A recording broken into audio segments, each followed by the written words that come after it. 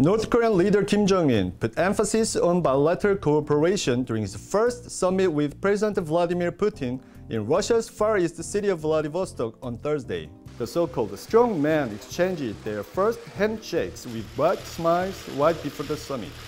Kim said the summit with Putin will be meaningful for joint effort to address Korean Peninsula issues. 또 지금 전 세계의 초점이 한반도 문제에 집중돼 있는데 이번 대통령 각하 만난 기회에 이자도 말씀하셨지만 오랜 친선의 역사 전통을 가지고 있는 두 나라 관계를 보다 더 공고하고 건전하고 발전적으로 발전시키는 데 아주 유익한 그런 만남이 될 거라고 생각하고. Putin expressed his support for ongoing efforts for inter-Korean dialogue and for improved relations between the North and the U.S.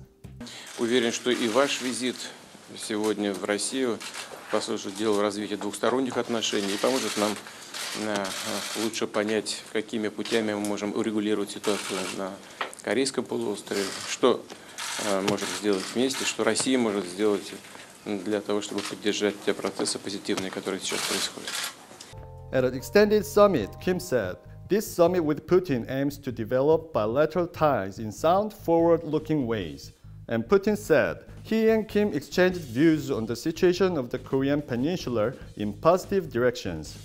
Flanked by top party, military, and state officials, Kim arrived by train in Vladivostok on Wednesday afternoon for his first foreign trip since his second summit with US President Donald Trump in Hanoi in February, which failed to make a deal. Since the no-deal summit, Kim has been trying to close ranks with his major power supporters, China and Russia, while calling for flexibility in Washington's tough-line stance in stalled nuclear negotiations. Moscow and Pyongyang favor a phased, incremental approach to the North's nuclear disarmament, while Washington calls for the North to take sweeping denuclearization steps before any rewards are given. This Vladivostok summit is the first one between the leaders of the two countries in 8 years, after Kim's late father and former leader Kim Jong-il met then Russian President Dmitry Medvedev in 2011. Following the summit, Kim Jong-un is expected to return home Friday or Saturday.